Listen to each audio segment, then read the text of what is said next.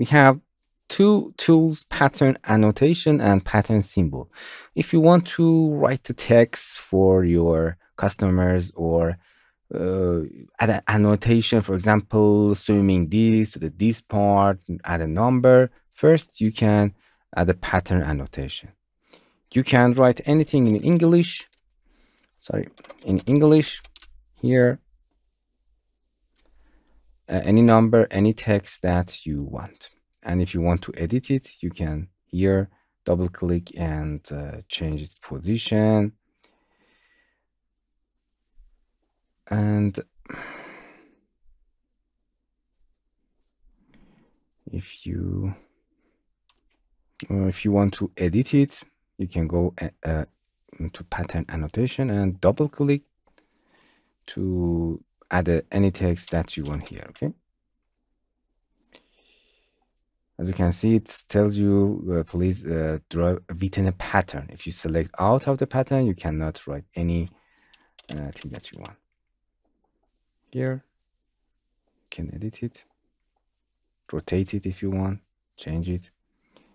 Go to the edit pattern and double click on it. Click and drag and add any text that you want. The backspace, you can delete it. It's a little tricky to change it, but you can do it. Another interesting thing here is a pattern symbol. As you can see, you have to select a segment, click it, and here you can create any annotation here in this little list. Okay, you can do it, or you can give it to internal line. These are point of measurements. You have to create an internal line, for example, here.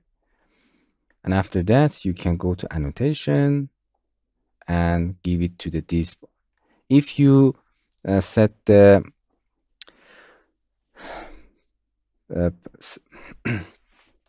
pattern symbol to the internal line, another setting will appear here that you can flip it if you want it.